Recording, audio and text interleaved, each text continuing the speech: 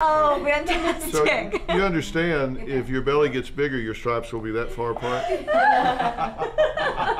That's what's headed. Oh my gosh, it's before and after. That's what I used to look like 10 months ago, 9 months ago. Do you worry getting ready to have a baby?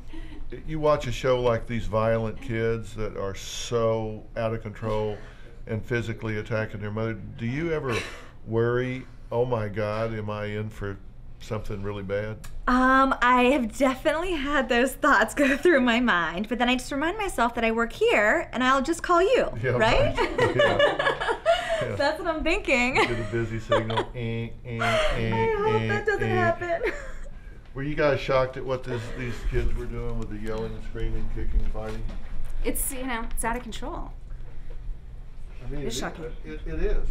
And the thing that I want parents to do, because everybody gets so shocked at the behavior that our mind immediately runs to spoiled brat. But in my training, we did differential diagnosis. You got to rule out.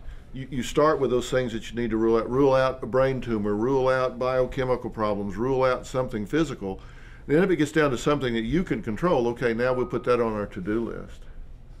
I do wonder. See, we Parents, shouldn't be talking kids, to you about this. chicken, egg.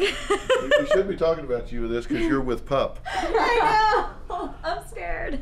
So when's it due? Tell us again. 2 weeks.